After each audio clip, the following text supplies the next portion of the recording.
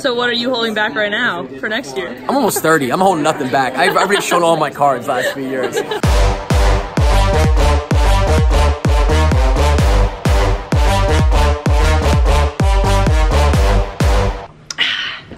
What's up, fellas? Welcome back to my channel.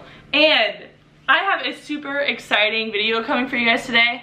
I am here in Portland, Oregon. Nike has flown me out here this week for their global running media event. And so I'm here with a bunch of different media people all around the world. There aren't any other YouTubers here that I know of, at least from the US. It's more like traditional media, so I think it's kind of cool how I get to share this with you guys. Basically, Nike is unveiling a bunch of different new shoes for their 2019 year, and I get to basically show you guys. So I'm gonna be spending a lot of time at Nike. I'm actually leaving today, so I'm filming this when I'm leaving, but I got to spend a bunch of time on the Nike headquarters campus and talk with a bunch of different Bowerman athletes, which I know you guys are super excited about. If you follow me on Instagram, you've already seen that who I've talked to. So I basically documented my entire experience on Instagram pretty much. So if you want to take a look at that, I have like an Instagram story highlight at @Abrahamson. You can look at that, but this is also going to be a whole recap of what I'm going to be up to. One of the main reasons why Nike sent me out here is because of their new Nike Free line. In the past, when I thought of Nike Free, I thought of like very minimal shoe. I didn't really know its purpose, and I don't think a lot of people really do know its purpose, but I thought it was super interesting, like all that I learned. We went to a Nike Free session where the product designers kind of taught us all about what the shoe is all about, and you know, the history of the shoe, how they kind of got sidetracked from what the shoe originally meant. So Nike Free is pretty much about going back to your natural range of motion in your feet, and this is something I didn't really know going into this weekend. Obviously, you guys know I'm pretty peg loyal, so I don't really stray away from that, but this is the new Nike Free 5.0. This is the 6mm one. So I believe this is available for sale right now, but basically it's designed to strengthen your foot. It's kind of going back to where you kind of feel connected to the earth. Obviously, barefoot running has become a huge trend. I haven't really done much barefoot running in the past because I never really knew the purpose. So basically this is a very minimalist shoe, and it's designed to kind of mimic that barefoot running with the protection for your foot. As you can see, like the range of motion is huge. It really is just like moves with your feet, and I thought that was super cool. What I really liked is that they described this as well as like other pairs of shoes as being like a tool in your tool bag when it comes to running. Like, I'm not gonna go out and run 50 miles a week in these shoes, but it's like, if, you know, for warm up and cool downs, maybe I would incorporate this like a couple times a week for a couple miles just to feel, you know, the ground beneath me. So it really serves a purpose in a running routine, which I thought was really cool. So that Nike Free 5.0, cool. Okay, the thing that I'm probably most excited about for the weekend, for good reason, is the brand new Pegasus 36. Of course, this is what happens when I get too excited. Brand new Peg 36. This is what it looks like. I think the media were the first people to actually like announce that the shoe had come out, because I posted on my Instagram that I did a run in the 36s, and then everyone was freaking out, and I didn't really know that it was the first time these were being like announced. So I wanted to give a good view because people were really wondering. But yeah, I've been running in these for the past couple days. Love them, obviously. Not just saying this because Nike flew me out here, but because I actually wear these almost every day, so. Okay, and the last shoe that we were given for this week was this Nike Trail Wildhorse. We went on a trail run in Forest Park, and we got to run in these new trail running shoes. I have never worn trail running shoes in my life. I usually just stick to the pegs. But being a clumsy gal that I am, you know, I fall a lot. So these shoes were great. I love them. Felt super good on my feet. The traction was really, really good. And I love that because the clumsy gal I am, fall a lot. But I didn't fall once. I didn't even trip, so that's saying something for me. Yeah, I really like these. If you do a lot of trail running, I think they're great. Throughout this video, I'm just gonna be putting in pictures because like some of the stuff I couldn't take video of because obviously I was doing the activity. Like I couldn't take any video of me trail running, which was sad, but there's a ton of pictures, so there you go. I want to show you one of my purchases. Well, I got this shirt from the Nike employee store, but I also want to show you my shoe purchase that I did. These are the Nike, oh, I need to look it up on my phone. I have to look at my phone. These are the Nike Air Max 270 Flyknit. I'm trying to step up my like athleisure fashion game, and I feel like these are a good addition to my closet. Like I looked at these, I was like, okay, I need these. Yeah, I love the Flyknit. They're super comfortable. I love the way like the Flyknit feels on my feet because it really hugs my feet and the laces don't choke me. So that's a necessary part of a shoe for me. So love these.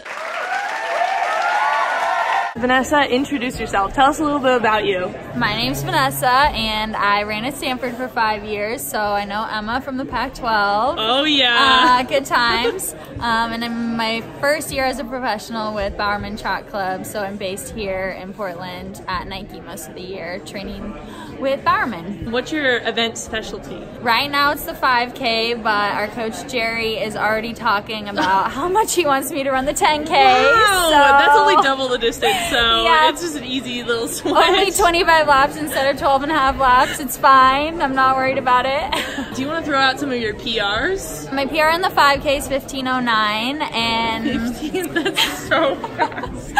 My 1500 is 4:09. Oh my. But yeah, right now 5K I feel like is my sweet spot. Yeah, that's great. And 1500, like 409, and then translating that to a 10K. Like if you can run a 10K and have a 409 PR, that's crazy. How did you decide on Bowerman? I think at Stanford I was always surrounded by people who were really good and like better than me even in certain areas, and I like being around people who have strengths that are my weaknesses, and I've just always thrived in that environment. So Bowerman obviously has a lot of strong talent across the board from 1500 to marathon, and so I just knew that that's where I would be really challenged, and I'd also thrive in that team environment because, you know, some pros are kind of more on like a solo type training group, which is totally fine for some people, but for me, coming from that big college team, I wanted that, you know, team environment. Yeah, I've noticed that I have the same experience. Like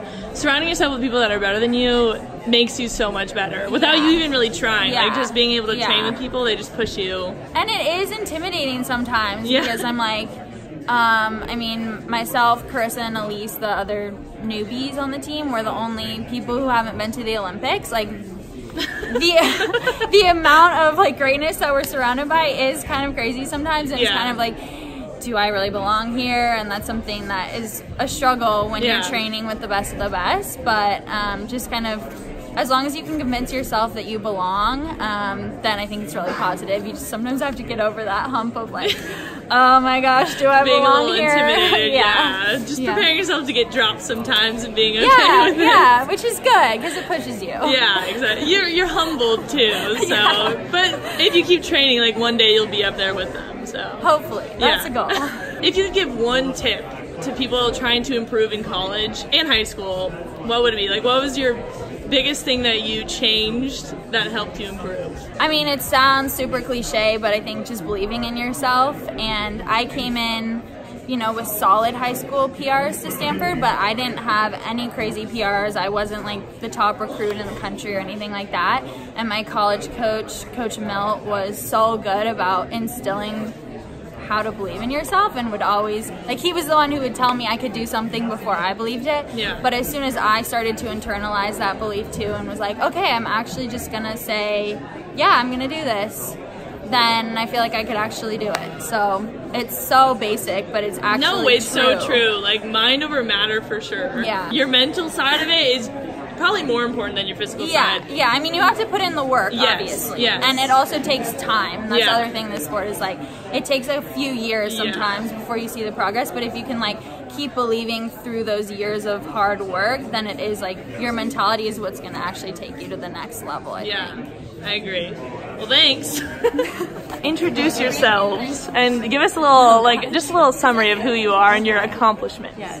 I'm Carissa Schweitzer, and I'm from Missouri. Can we start over? Just go. Technically I'm from Iowa, but I ran at Mizzou and 6-time national champ.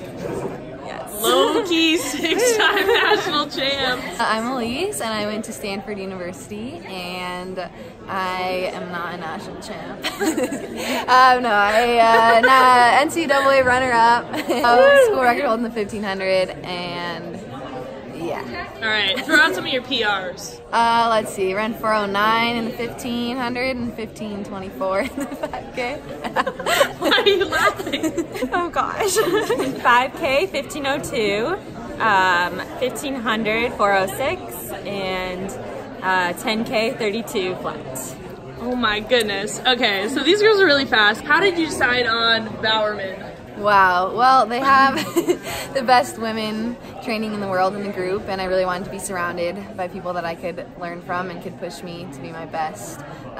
So yeah, it was mostly the group of incredible women that they got there. To go off that, pretty similar, just being able to run with a group, and obviously they're doing things right now, and it was just like really easy transition to come into and just really believe and totally trust into the program. So. And you guys are pretty recent out of college, so how has the transition been from college training to professional level?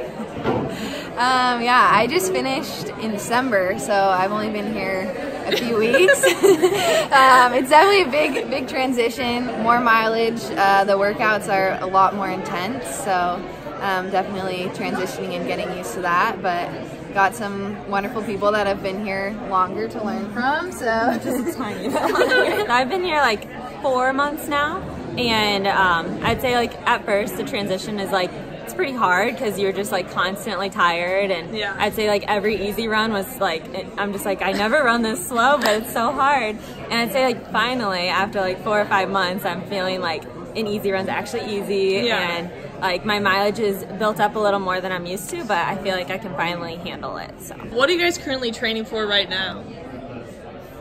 We are mostly training. I mean, I guess the focus right now is USA's, which is end of July. We don't really know our racing schedule yet. I think everything will be pushed back since Worlds is later this year. So right now we're just kind of in a training block. Well, at least for me, outdoor. Chris is doing some cross. I have a race coming up soon into March. Cross? Yeah. What race is that? World Cross Country. So, oh, okay, where is that? Yeah, it's in Denmark, so it's gonna be hard. But I'm excited, and it'll be like first European cross race. So oh wow. Yeah, I'm excited. It's supposed to be pretty muddy. We run on like a roof, I guess. A roof? Like, yeah, like there's like, that sounded really vague, but there's like this building. There's this like building, and we like run on top of it. There's like grass on top of it, so. Okay. Yeah, that'll be fun. It looks really cool, something different, and just kind of testing that like 10K strength, and then after that have a little downtime and build up again.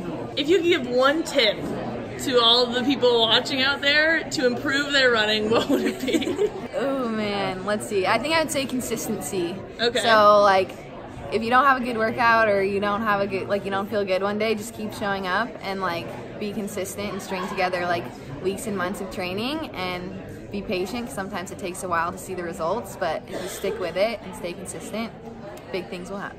I'd say going off that, like consistency and just being smart with your running. Like for me, if you would have come up to like high school me and say like, oh, you're gonna like win a national title, I would have been like, that's crazy. But just kind of always being there, and just like always being healthy and being able to build season after season, and just kind of after a while you just start to feel better and you start to feel more confident in your races, and you're able to handle more. So I think you can really like test your limits when you run smart and consistent. Well then, thanks for the interview, guys. Our YouTube legend. Introduce yourself and tell us a little bit about yourself.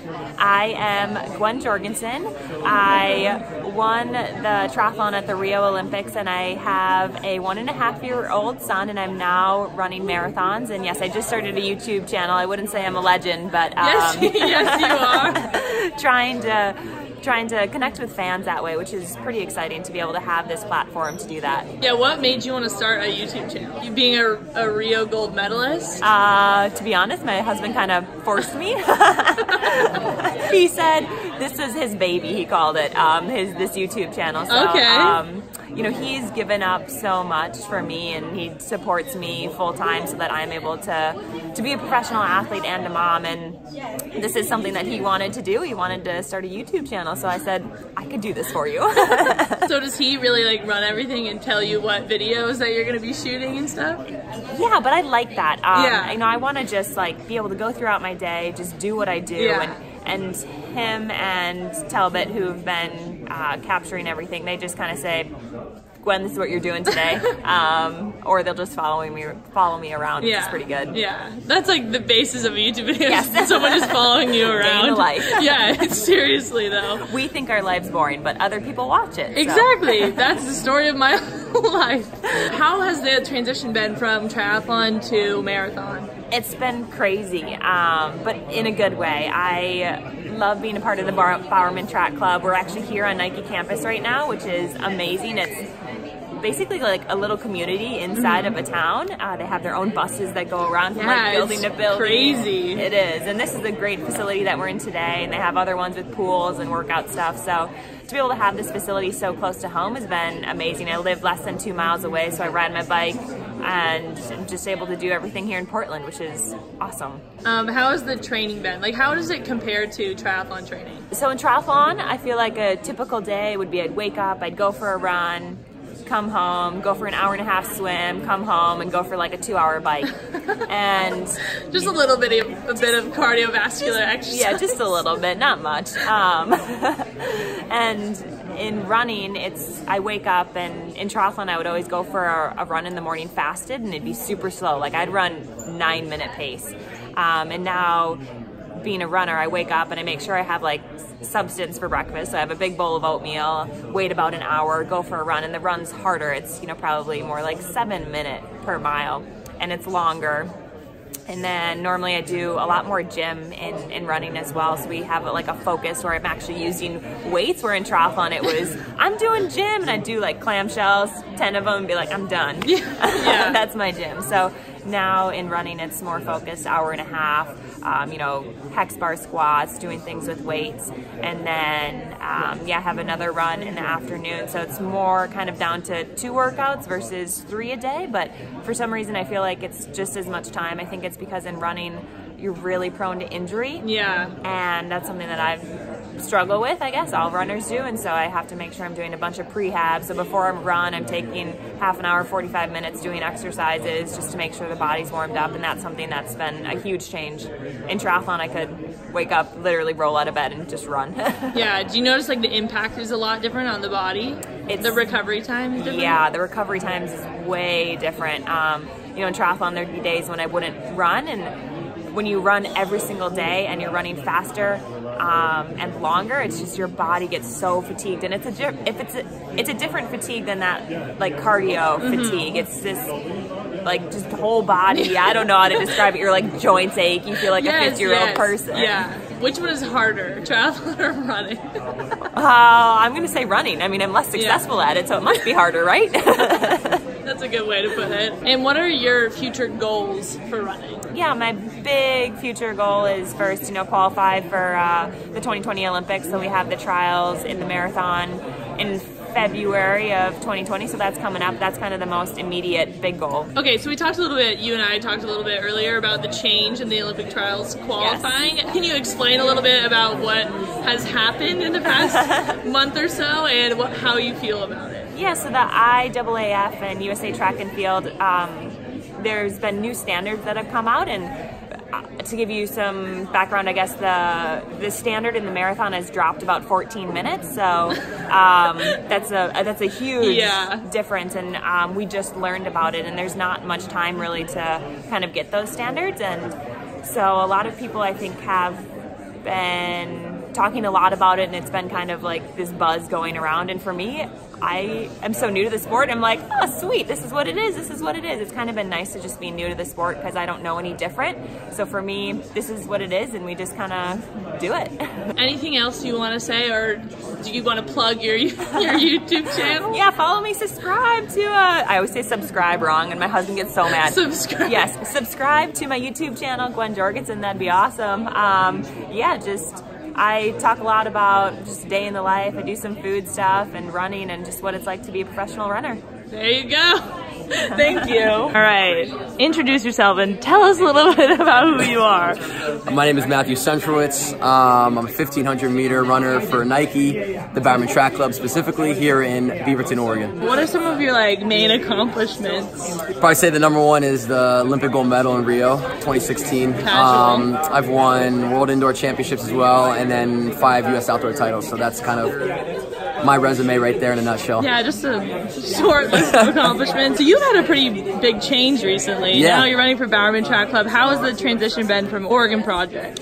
Yeah, it's been good. It's been a really smooth transition, actually. I was just telling the gentleman earlier, just I feel like the group is a lot like kind of a college team where it's just we all do a lot of things together, from not just working out and core and lifts, but a lot of activities outside of running, which has kind of made it really enjoyable. And we're such a deep team that when you have those long workouts that consist of 10 miles of work, you barely have to lead a mile of it just because there's so many bodies out there. So it definitely makes working out a lot easier. We just kind of sit in there and enjoy the ride. So I've enjoyed it so much so far, and hopefully I can get more involved with some of these workouts, and as the season progresses and everyone kind of comes together, I feel like I've just gotten a taste so far. So looking into the next Olympics, being the Olympic champion, how are you going into? Yeah, no pressure whatsoever. How are you going to go into this race mentally? I mean, I feel like as long as I approach it the way I did a couple years ago, and can you talk a little bit more about that too? Yeah. How you went into the final just with so much confidence, because you did lead basically straight from the gun. Yeah.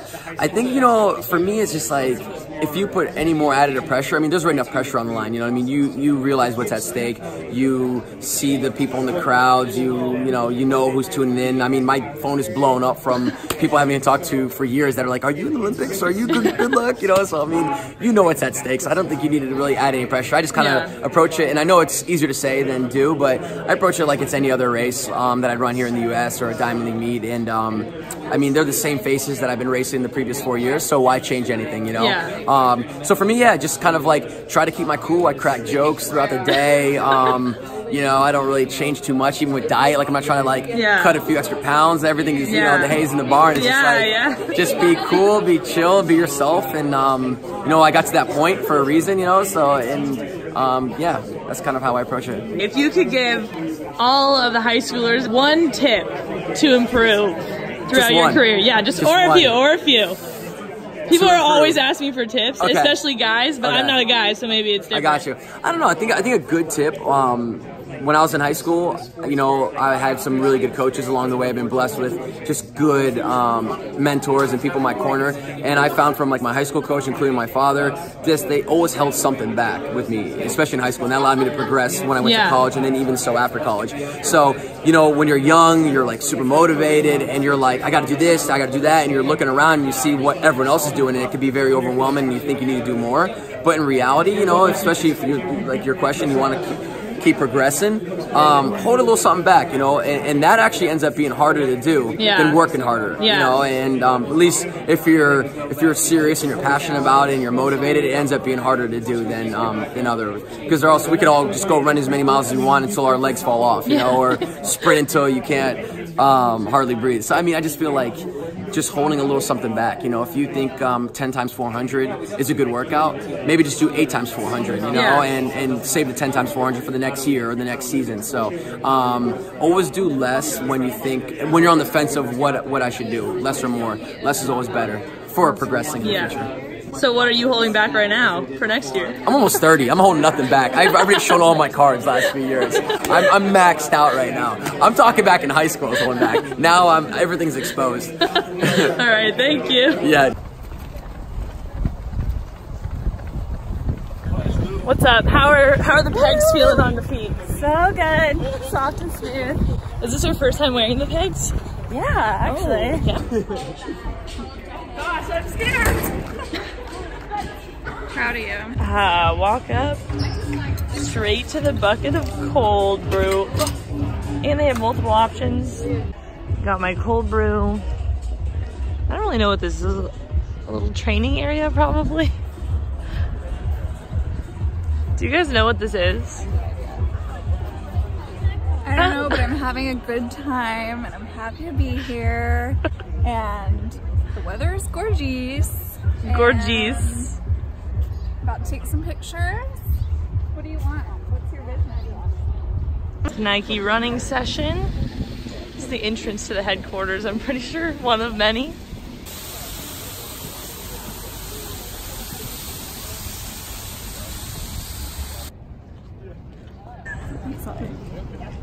Look at my frog. And she's like, you need to respect my boundaries. And he's like, nah, I'm gonna put you in the lake. And she's like, you better not.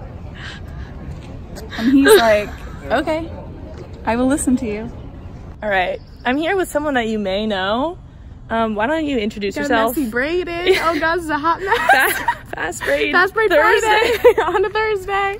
Hi guys, I'm Colleen. Steeple Squigs. Steeple Squigs on IG. Yeah. Tell us a little bit about like what events you run, your PRs, accolades. Yeah, I usually run the steeplechase, Steeple Squigs, but I also run the 1500 and mile. Recent indoor mile champ, US champ. I won indoors in the mile this year for the first time. It was my first US championship. Wow, impressive. Yeah. What are your PRs? I ran 4:22 this year at Milrose in the mile, which is my PR. And then in the steeple I've run 9:10. Okay. As my best. The American record is 9 flat now, so that's what I'm kind of gunning for this year. Is that 9-minute mark. Yeah. And your teammate has that, right? Yep, that's Courtney First has the American record now. So I'm training with her, and hopefully we can push each other to get under 9. How is it training with like such fast people? Oh my God, yeah, we have 12 Bowerman. We call ourselves the Bowerman babes. Yes, we've had a few on the vlog already, but so there's 12 of us now, which is so huge. Like, who has 12 training partners? Yeah, training partners. It's so fun. We have anyone from like the 800, Fast Kate runs the 8, and so Shelby, and all the way Fast Kate. Call each other by your Instagram handles. All the way up to the marathon. Slayton, Amy, and Gwen are training for the marathon. So, and everything in between, steeple, 5K, 10K, and everything. Yeah. So yeah, a lot of badass babes to go work out with, which is huge. Yeah. So how was it winning? Like, what were your thoughts going into the final of this year's US? Yeah. So the last 2 years, I took second to Shelby, my training partner, another American record holder in 5K, 9-time US champion. She's a freaking badass. And so I've taken second to her last 2 years. This year I was just like, not again. Like, I am gonna freaking win it this time.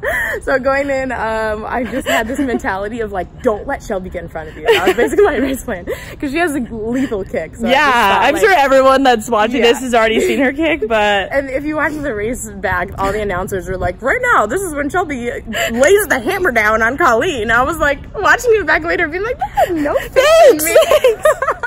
They were like, just wait for Shelby. She's gonna kick her now. She's gonna get her now. She's not getting her. She's not getting her. Colleen's with the win. They were like, everyone was shocked. I was like, thanks guys. I'm fast too. That's so funny. But yeah, I mean, she has a great kick. So I was just trying to put enough space on her coming into like that last 400, where if she was gonna go around me, she was gonna have to go wide, and she's gonna have to go fast wide. And on indoor track, that's really hard because the turns, are so sharp. Yeah. So, tough to take those turns. So I was like, if she's gonna do it, I'm gonna make her work for it. Yeah. She just didn't quite have it. I ran like a 60.09, I think. Oh my 400, oh my gosh. Which I was really proud of. So yeah, it felt good. It was my first title, first hopefully of many. Yeah. It was really fun. Nice. Yeah. And how was the run today compared to winning that title? Today's one was super fun. Emma and I ran. Yeah, wait, give me the stats. 4.7 miles. Okay, almost 5. 7:30 pace. Oh! Yeah, girl. I'm quick. I'm fast. Call me Shelby. It's a beautiful day out here. It is. And yeah, I don't know what the weather is, but it's like, I don't know, like 60 degrees. Yeah, it's nice. It's not raining. It's not raining. Yeah. How far are you going today? The Hollister Trail here at Nike. I'll probably go another like 4.5. Trying to do 9. Nice. Getting in that quality miles. Yeah, from some Achilles stuff. So all the babes are on the track over here at Michael Johnson track working out this morning. She gets to run with me. The washed up narp. I was gonna run by myself, so I'm really glad Emma could run with me. Well, thanks for running with me and pitting. Thanks. And that's basically it for the week. I'm headed out tonight. It's been a crazy past couple of days and I had so much fun. Every time I come up here, I really rediscover my love for running, like the sport itself. The passion behind the shoes and like the products that Nike makes is absolutely unreal, and it really inspires me. Like, I am by no means a really big sneakerhead, but like every time I listen to them talk about the different types of shoes that they make, it really inspires me to get out and go try the shoes, go run. And also being surrounded by like the Bowerman athletes obviously re-inspires me to start running again. So thank you, Nike, for flying me out here. It was super fun. I'm so grateful for the opportunity. I'm so glad I get to share with all of you guys, and I hope this inspires you to get out the door and start running, or continue running and getting after it if you're already doing it. So again, thank you, Nike. Thank you, fellas, for watching this video. Give it a thumbs up if you like when I go to the Nike campus, hang out with these athletes and learn more about shoes, because I know a lot of you guys always ask me for shoe information, but here I am giving it to you. So there you go. If you're not subscribed already, if you're a runner watching this, you might as well just subscribe, because obviously that's what we talk about on this channel. And fellas, I'll see you in the next video. Peace out, fellas.